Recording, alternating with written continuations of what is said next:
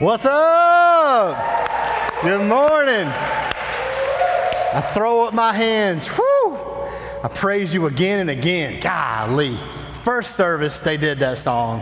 Got me all messed up backstage. I swore I was going to get back there this time and things are going to be different.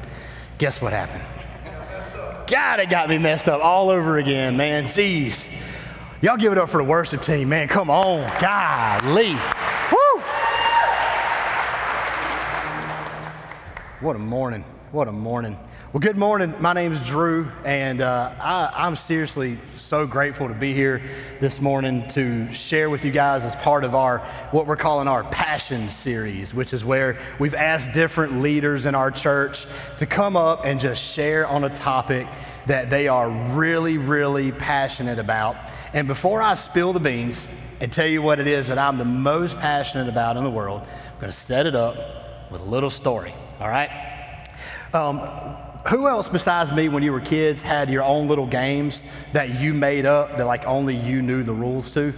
Like, did anybody else have anything like that when they were a kid? Like only you knew the rules and like only you understood why this game was important to you?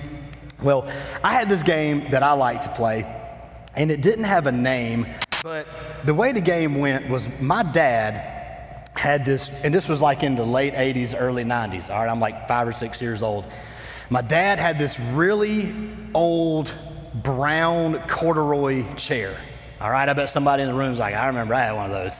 I remember those corduroy chairs. My dad had this old brown corduroy chair, and the really cool thing about this corduroy chair is that I could take my hand at 6 years old, and I could slap that chair, and when I'd slap it, dust would come flying up out of the chair, all right? And it did not matter how many times I did this, there was always dust left in the chair, like no matter how many times I did this. And the glorious thing about it was the chair sat right in front of a window in our living room. So when I would smack the chair and the dust would come flying up, it would like trickle down in the majesty of the mid-afternoon sunshine. And it was like having a magic power at 6 years old. It's like I see all these cartoons. I'm like, I got a magic power. I can slap this chair and I can make dust appear out of thin air anytime I want. You know what I mean? Like I felt like I had this magic power. Now usually I would play this game when my dad was not in his chair. All right, that was sort of an important part of the game. But one day my dad decided that he was going to be in his chair while I felt the need to continue playing my game, okay? Now don't ask me how this happened because this is a parenting fail of some form. Somewhere I had gotten a knitting needle. Do y'all know what a knitting needle is? I don't know why a 6-year-old would have one of these. But it's a needle about this long that you use to build quilts and blankets with. And I had this knitting needle, and I figured out this really cool thing, that if I take that needle, instead of using my hand, because the needle was so thin, when I would hit that chair, 2 really cool things would happen, all right? The first one that would happen is because the needle was so thin, it would create this nice concentrated plume of dust instead of this big one that my hand would make. It would shoot up in the air. It was awesome, all right? The second cool thing that would happen is that needle, when it hit that corduroy, made the most satisfying thwop you have ever heard in your whole life. I mean, the whole experience was just magical. I mean, it was everything to me at 6 years old. So my dad's sitting in his chair. I'm ready to play my game. I got my knitting needle. I walk over to my chair. I'm not sure my dad knew what was happening, but I took my needle and I raised it up, flop, hit the arm of that chair. And my dad said, okay, you keep on, I'm gonna whoop your butt. Now, I need you to understand, to this point in my life, I had never been spanked before, ever. So there's no evidence to support that my dad's actually going to spank me. Right? There's no evidence to support that this is actually going to happen. So I get a second time, I pull my arm up, flop, I come down, hit the arm of that chair. This time, my dad's tone changes a little bit in a way that I hadn't seen in a couple of years. He said, if you do that one more time, I'm going to, as we call it in the South, tear your butt up. That's what he told me. I'm going to tear your butt up. I'd never heard him say this before, so the stakes are getting higher. So what do? I raised my arm up, and when I got to the top of my swing, And my little 6-year-old brain had this thought. I said, man, on the off chance, that he's being serious, that he's going to spank me if I do this again, I better go all in, buddy. And I came down and swung as hard as I could, and in my excitement, I missed the arm of the chair and came clean across this part of my dad's leg. And 2 not cool things happened. The first not cool thing that happened was there was no dust, and the sound was not nearly as satisfying. And the other not cool thing that happened was, well, let's just say I no longer have an interest in dusty chairs. Let's just say I've moved on from that phase of my life, and proceeded to get my first spanking ever in my whole life. And as I think about that story, I can't help but think about, man, isn't it good that we can grow? Isn't it good that we don't stay kids? Can you imagine running around your workplace with a bunch of people playing imaginary games? It's a good thing that we grow up and that we have this ability to grow. And this is what I am most passionate about in life. It's personal development and personal growth. And the last few years have been crazy personal development years for me. But what I've learned to do through that process is I've learned to look at it through more of a spiritual lens.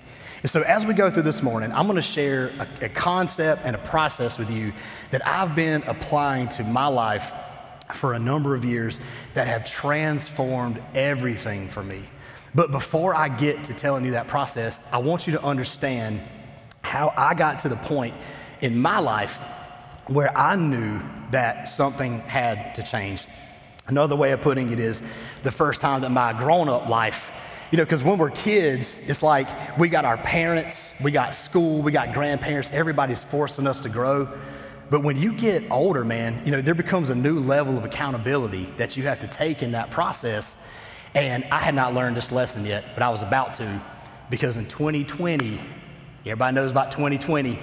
In 2020 life, my grown-up life gave me my first butt whooping, all right? And I want to share quickly with you this story. It was the story of my first panic attack, all right? I'm going to be vulnerable up here today. I'm going to share some things with y'all. And it was the story of when I had my very first panic attack.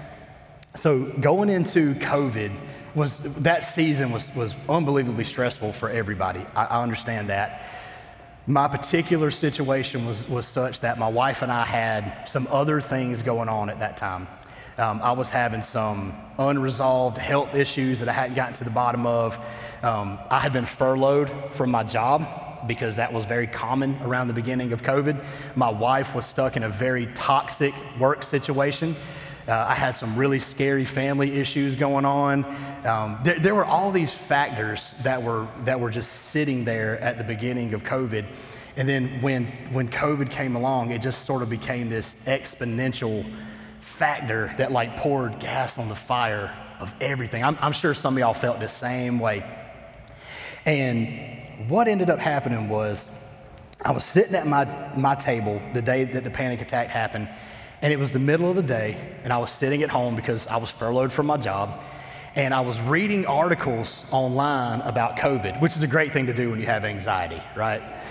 So I'm reading these articles, and you remember there was a period of time when everything was happening in the big cities before it would happen in the small towns.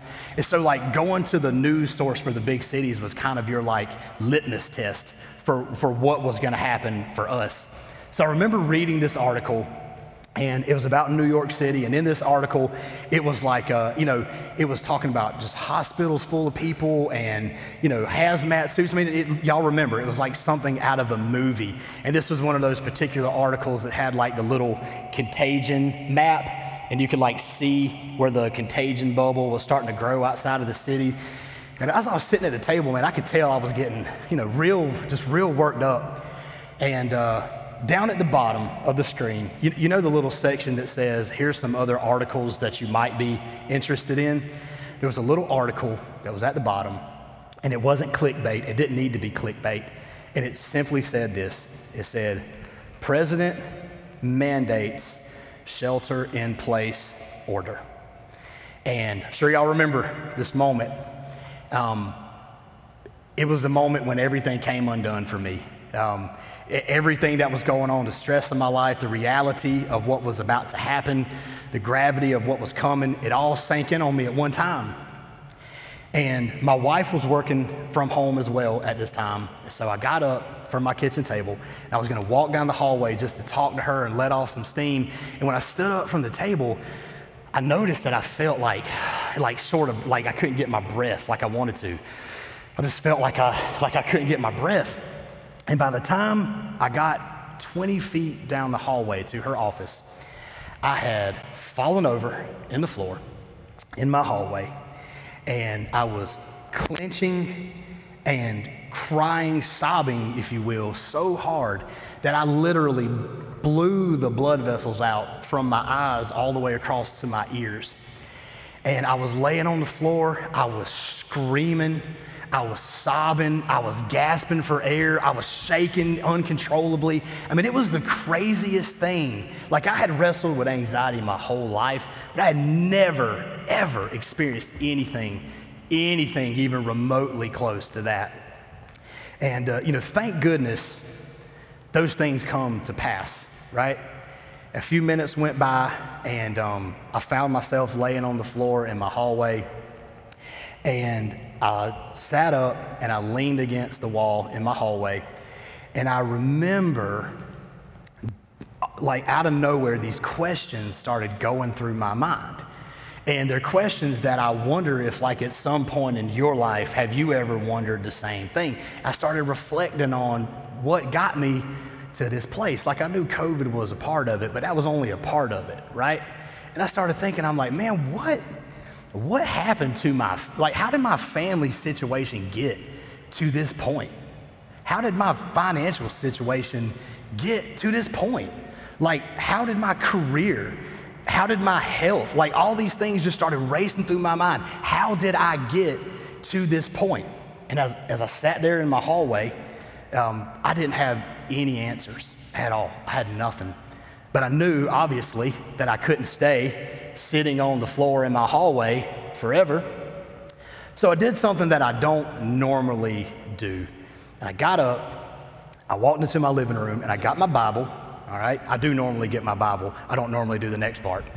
I got my Bible, I sat down in my chair, and I said, Lord, I'm lost, man. I obviously have no clue what I'm doing. And I'm gonna open this book, and I gotta trust that you are going to show me something that is exactly what I need to hear or read. And this is the verse that he gave me. It comes from the book of Acts. It says, then I asked, who are you, Lord? I am Jesus, whom you are persecuting, the Lord replied. Now get up, stand on your feet. I have appeared to you to appoint you as a servant and as a witness of what you have seen and will see of me.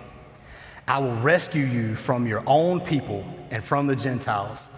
I'm sending you to them to open their eyes and turn them from the darkness to light and from the power of Satan to God, so that they may receive forgiveness of sins and a place among those who are sanctified by faith in me.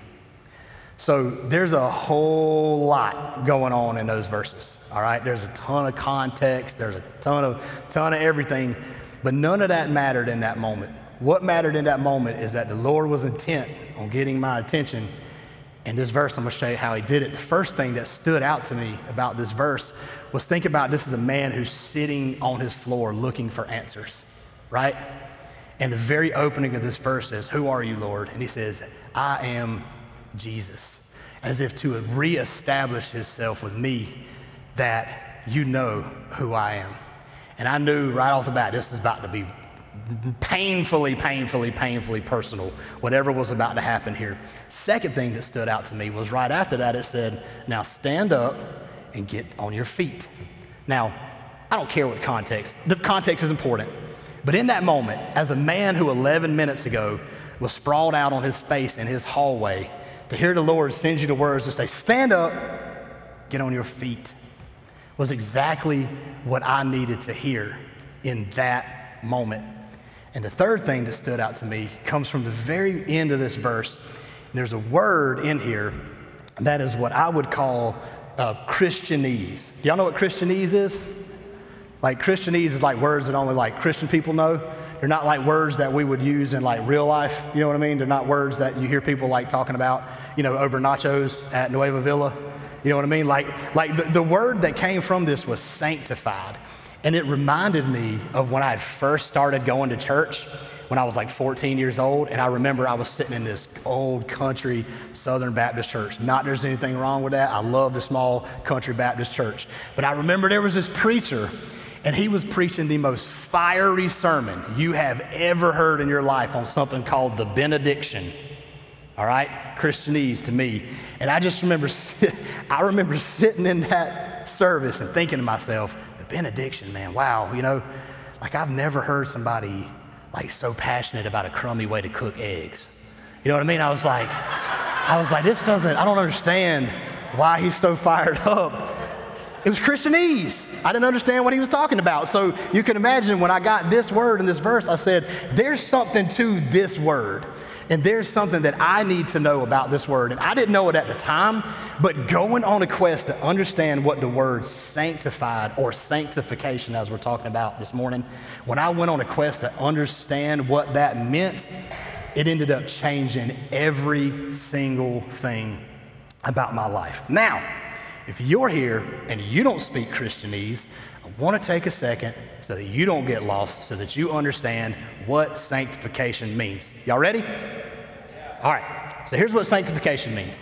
Sanctification is the pursuit or the process, if you want to call it, of moving away from sin, okay, and towards the version of ourselves that God wants us to be, all right? It is a process of going from over here where sin is and constantly over and over and over again separating ourselves from that and becoming more like the version of ourselves that God originally created us to be. Now in 2023 terms, all right, we might call this like personal development, personal growth, which I'm a big advocate of. But I want to stress to you this morning that what I'm talking to you about this morning is not self-development for self-development's sake, okay? Self-development is good. There's nothing wrong with that. I'm a huge fan of it. But what we're talking about this morning is sanctification. It is a process of going from where you are to where God wants you to be. It's not the self-development tends to be more of the questions of what should I get, what should I have, what should I be, what should I learn. Sanctification is more of a process of saying, what does Jesus want me to have, what does Jesus want me to be, what does Jesus want me to learn. And I've got a visual representation for you so that we can sort of walk through what this looks like. Now you've probably maybe seen a version of this before. This is my version of it.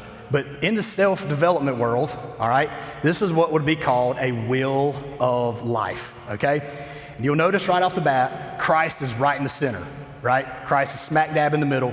And surrounding everything else are all the areas of your life that encompass like everything that you're going to do, be, experience, have, want, enjoy, whatever the case may be.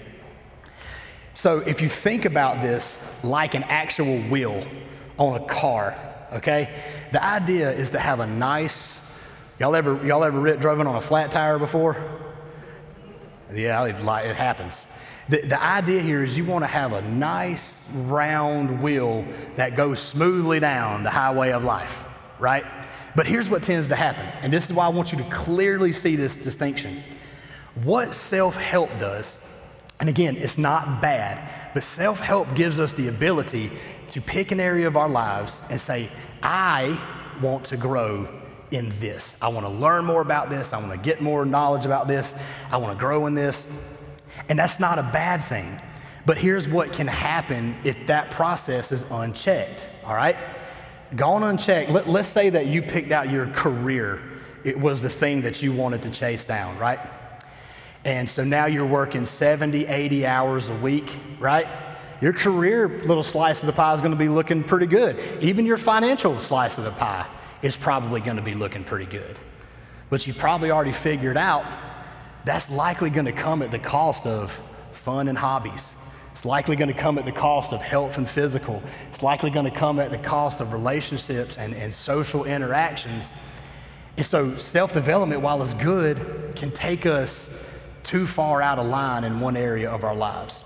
So on the other side of the token, what sanctification does, sanctification is constantly calling us back to the center to say, it's good that you want to work on you. It's good that you want to have goals. There's nothing wrong with that. But when you start asking the right questions of what is it in my life that separates me from sin and brings me closer to God, the balance of those two things creates this really nice round wheel where you can say, I'm putting God first. I'm taking the steps to separate myself from Him or from sin and become closer to Him. And at the same time, I'm learning new skills and things that are going to allow me to continue to grow. But I want you to understand that they are two very different things. Now, you're probably thinking, what does any of this have to do with me having a panic attack? All right, we got to circle back. What does this have to do? The answer is, it has everything to do with me having a panic attack. Because when I sat down for myself and started to trace down the answers to those questions of, what happened to my family? How did my finances get here? How did my health get here? How did my career get here? When I started chasing down the answers to those questions, what I quickly found for myself was that I had stopped growing towards Christ in most of the areas of my life. Now, what I want you to understand is this is exactly where the enemy, Christianese for the devil, wants you to be forever. All right, y'all have a good Sunday. I'll see y'all. This is exactly where the enemy wants you to be forever. He does not want to see your family healed. He does not want to see your finances repaired. He does not want to see your family fixed. He doesn't want to see your career situation improve. He doesn't want to see any of those things. In fact, he would be thrilled if you would go the complete opposite direction. That would bring a lot of happiness to him to see you fail miserably and go in the opposite direction. So I want you to understand, if you don't get anything else this morning, I want you to hear what I'm about to say. The enemy is not in the sanctification business. He is in the sabotage business, okay? The enemy wants to steal, kill, and destroy every good thing in your life. And guess what? He's really good at it, unfortunately. And so as we think about what that means, I want you to understand there are ways that he sabotages us, and they're obvious if you take time to think about them. So I want to share something. I'm going to be vulnerable for a minute, if that's okay with y'all. I'm going to share something that I really struggle with in my own life because I want you to be able to apply the reality of how this works, okay? So as I've been going through this process for myself, what I've come to conclude is that I need to lose weight and I need to take better care of my body, all right? It's hard to say when you're standing on stage in front of a bunch of people. But here's the truth of it, is as going through this process I'm going to share with you, I've come to understand this is the next thing for me. But I tell you that because I want to show you how it is that the enemy tricks us, all right? Here's the first thing that he does. The first thing he does is he tricks you into believing that you're fine just the way you are. How dangerous is that when you really stop and think about it? Like, if left up to the enemy, I would just be a statistic. I would just be unhealthy, miserable, feeling bad about myself, and I would just accept that I'm overweight and that it's okay. There's nothing that I need to do about it. There's no reason for me to go through a process of getting better because he knows there's nothing good for me there. There's nothing good for me with staying here, but he tricks us into believing that, right? The second thing he does is he tricks you into believing that the things you haven't outgrown in your life only hurt you. And I can tell you definitively, there are so many things that I should show up for, that I want to show up for, that I want to be part of. And everybody thinks I'm this major extrovert. You have no idea how many things that I don't go to and I don't participate in because I hate the way I feel about myself. Even standing on this stage in front of you this morning, I feel like a total fraud and a total imposter. And to overcome that and to understand that's exactly how the enemy wants me to feel. And when you really look at that, what happens is that pours out, and everybody I don't show up for, everything I don't go to, everything I don't pursue ends up unknowingly hurting other people. It's not just confined to me. The third thing he does is he tricks you into thinking that there's going to be some magic moment in the future when it's all going to be okay. Can anybody tell me when a diet starts? Tomorrow. Everybody knows that diets always start tomorrow. They never start today, because today you got stuff going on, all right? Today you got stuff that, you just need that big double tray. Like, you know what I'm saying? Like, it's just one of those days, all right? Everybody knows a diet always starts tomorrow. And guess what? The enemy will tomorrow me to death if I let him. He's been tomorrowing me for 20 years, but tomorrow, I know today I didn't get it right. It's only been 20 years, but tomorrow's the day, y'all. I got it all planned out. This is the trick. This is a trick. This is how it works.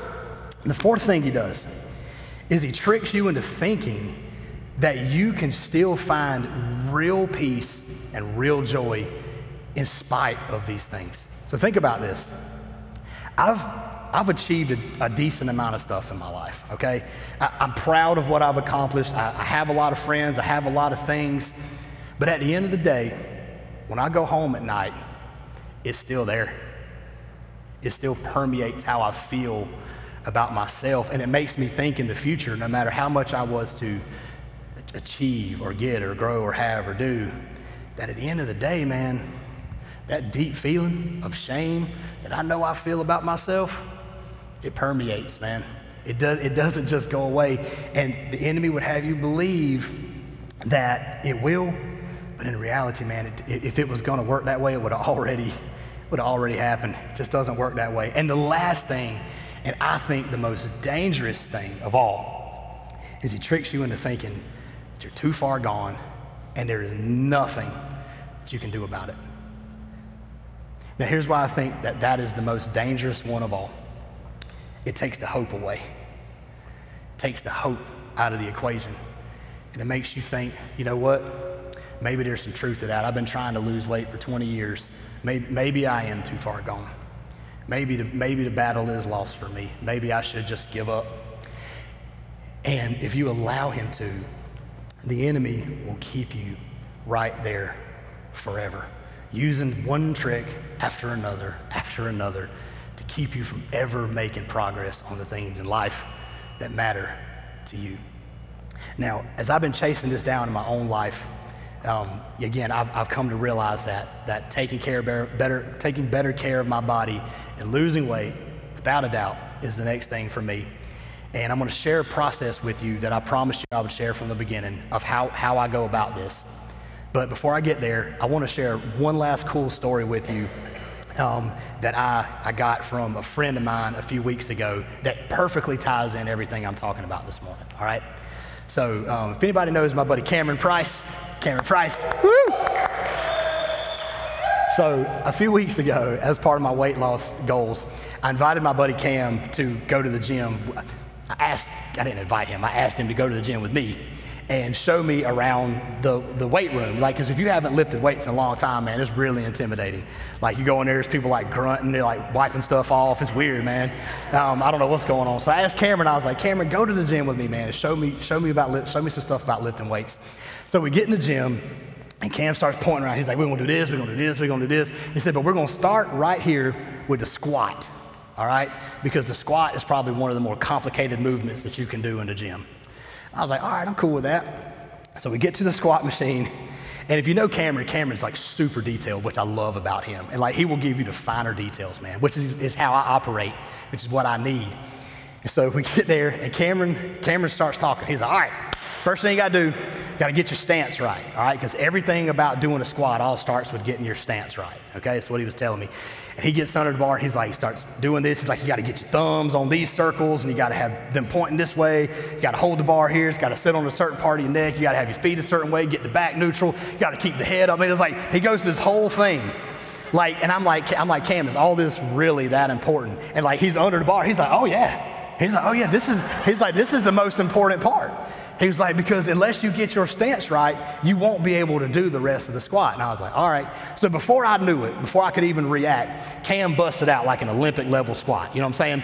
And when he came back up, what I was shocked about was how far down he went in the squat. Like I had not like watched people squat competitively. So like I didn't know what was going on. And when he came up, I was like, bro, I gotta be honest with you, I don't think I can do that. He was like, what do you mean? I was like, bro, my knees don't go 90 degrees, bro. Like that's not a thing. That's not a thing that's happening this morning. And he was like, well, you've got to, because going deep into the squat is where all of the work happens. And I was like, all right, I got this. I got Cam out of the way. I got under the bar, got my hands right, got my feet right, got my back right, got my neck right, got everything right, got the bar right. I'm under here and I'm ready, y'all. I'm about to make Cam proud. I'm about to do the best first squat he's ever seen. And I did something that looked a little bit like this. Y'all ready? just like that. And I came right back up and I was like, huh?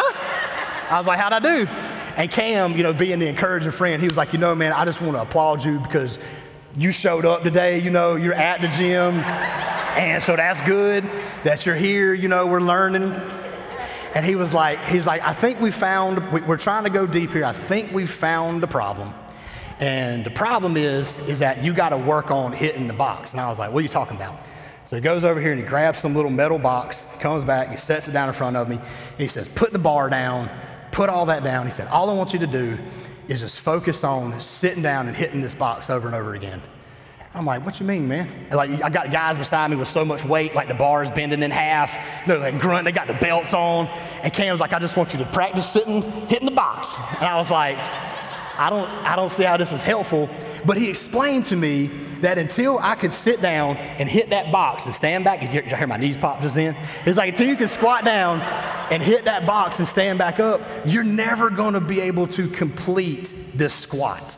It's not going to happen. It is the next right thing to do. And until you do that and you can do it consistently, nothing else matters. And I tell you that because it frames up perfectly the process that I want to share with you this morning that pertains to sanctification. And the very first thing you have to understand about going through the process of sanctification is that you have to get your stance right, all right? You got to get your stance right. And what I mean by that is you need to understand growth is 100% your responsibility. If you're an adult, man, be one. Like people aren't raising us anymore. Like it's our responsibility to grow as adults. Like somewhere in Christian culture, we subscribe to this messaging that, and again, I'm not talking about in self-help, I'm talking about in Christian culture, that if we just think about it hard enough, want it bad enough, or hope for it long enough, that Jesus will magically show up and make it happen. But it doesn't appear that that's how things work. In fact, if you look at the Bible, many times when Jesus met somebody in a process of healing, you'll see clearly where there was an action on behalf of the other person before Jesus did what he was going to do. I mean, you read through the Bible, you'll see so many instances of army generals and armies who leave their whole armies and abandon their armies and come to where Jesus is to get in front of him and ask him for healing. You're talking about sick people that have dragged themselves across an entire city. There's stories of people getting lowered down through roofs. Somebody come to your house and bust a hole in your roof and start lowering people down. That's somebody who's serious about getting in front of Jesus. But this is the level of responsibility that people took to get this process complete. And I think about the story, if you've ever heard the story of the leper that was healed, there's lots of lepers that were healed in the Bible, but there's one particular instance of a leper that was healed. And what you need to understand about this story is that leprosy, I wouldn't have been Drew with leprosy, okay? I would have simply been a leper, all right? Like it is a disease that in that time, it defines who you were as a person. You can't work.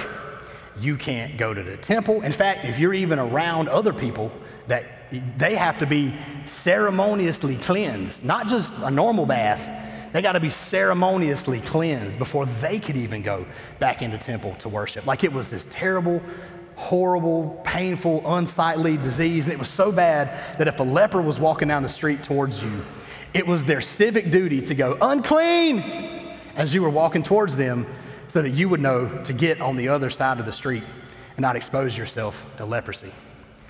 But somehow, in spite of all that, in spite of this disease defining who this man was, in spite of all the social, the political, the religious, the economic standards of that time, this man took 100% responsibility to get himself in front of this man named Jesus.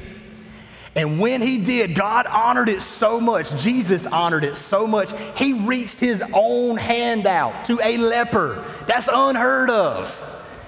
And it's a beautiful picture, I think, of what happens when we take responsibility to get ourselves in this process, to get in front of Jesus. He will honor it, man, and he will reach his hand out to us, and he will help us. Now, the second thing, once you get your stance right, once you understand that this is 100% your responsibility, the next thing you have to do is you have to go deep. Just like Cameron told me in the squat, this ain't gonna cut it, right?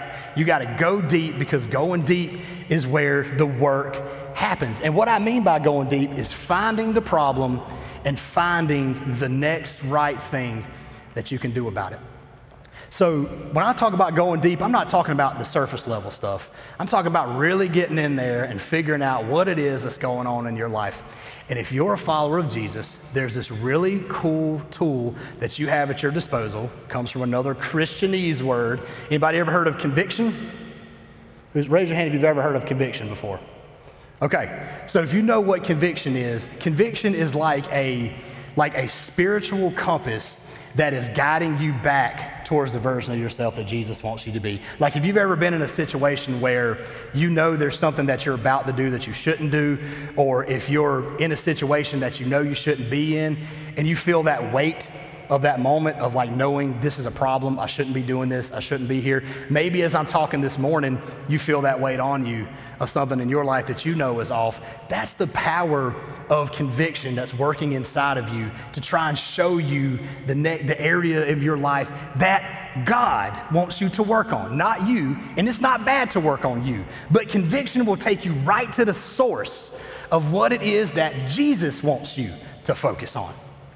Now, once you go through that, you pay attention to your convictions, and you understand what it is that Jesus is trying to show you in your life, you have to find a next right thing that you can do about it. And this is the trickiest part of the whole process, okay?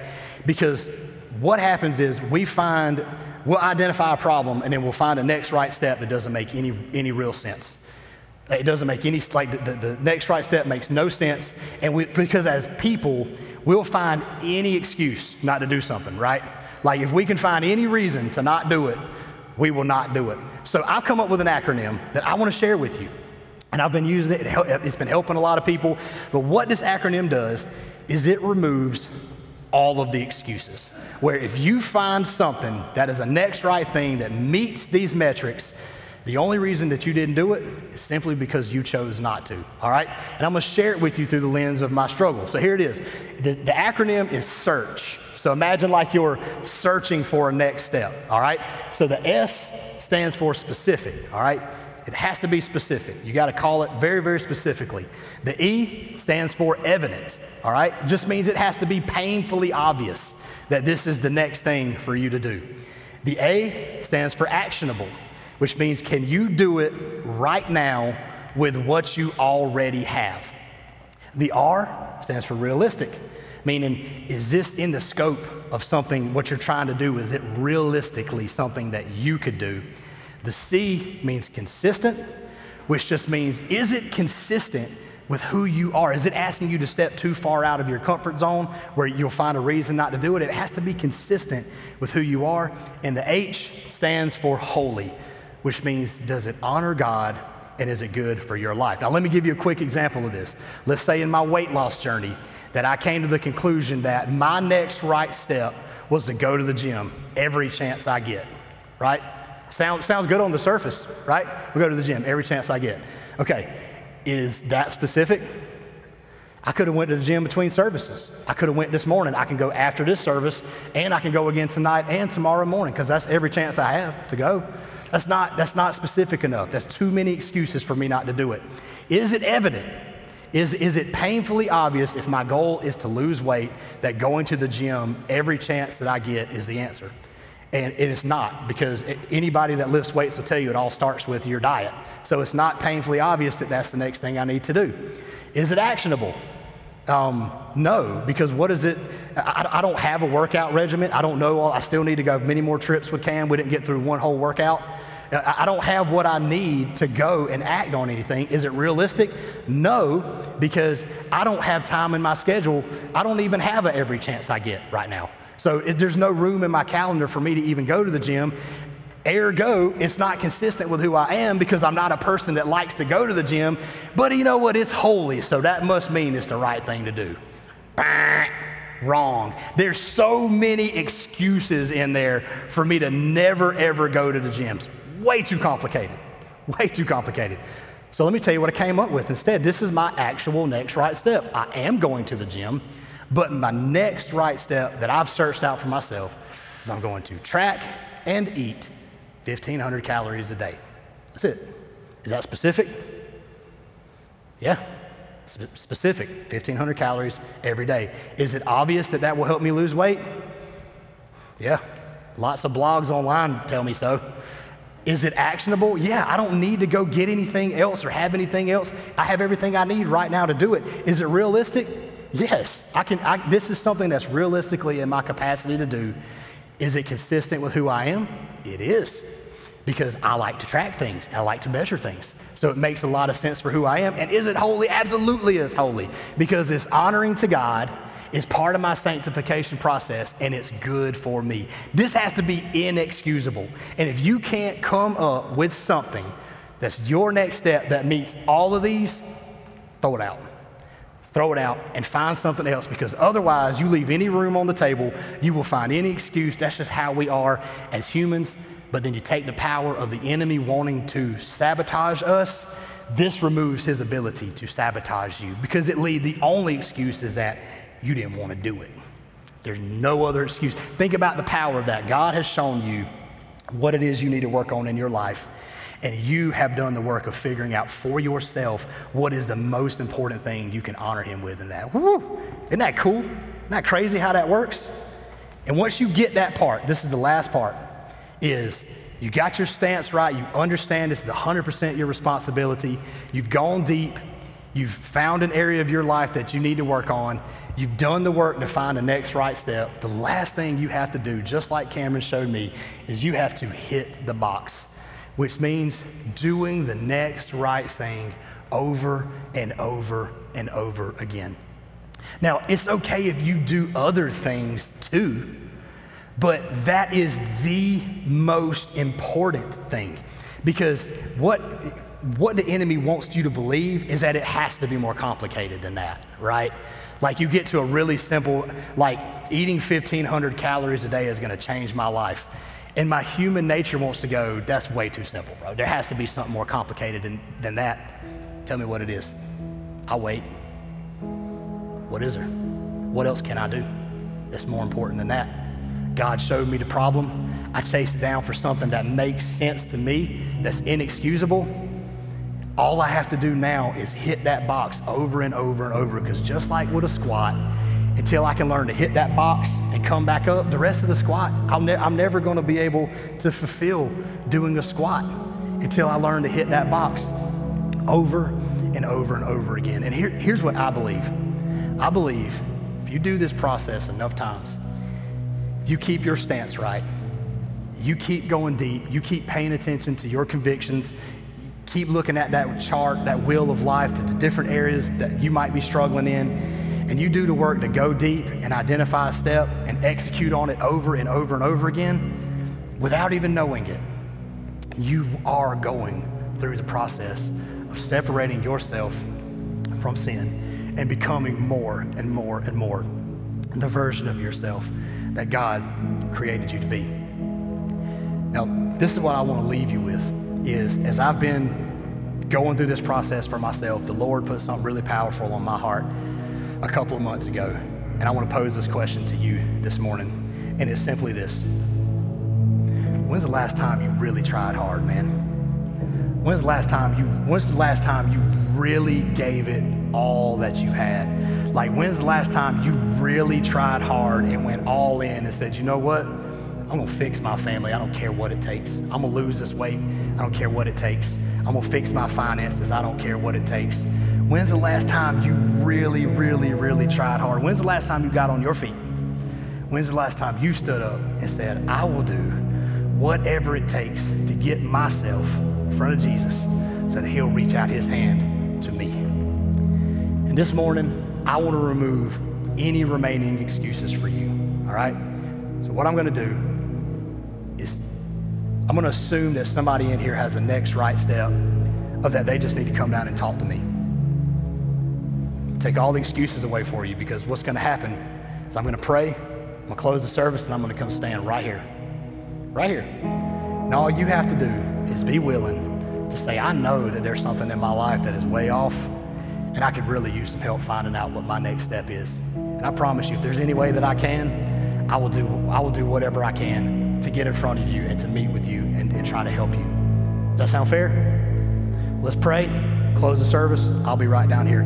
God, we just thank you for a time that we can come together, and we thank you that there's no place for the enemy here, God. And we thank you that you're tearing down lies, God, and you're breaking down walls, and you're making things clear. And we thank you that there's nowhere for us to hide from you, God. And we thank you that you want to meet us where we are, and that you want to see us become the best that we can be, God, and to be as close to you as we possibly can. And Lord, I just pray boldness over this room. I pray that whoever you're speaking to this morning, God, I pray that you would pierce their heart to a point that they can't not come up here and talk to me, God. And even if they don't, Lord, I pray that they'll continue to keep their mind focused on you, to go deep, to pay attention to the things that you're showing us, God, and to help us find out what we can do about it, Lord.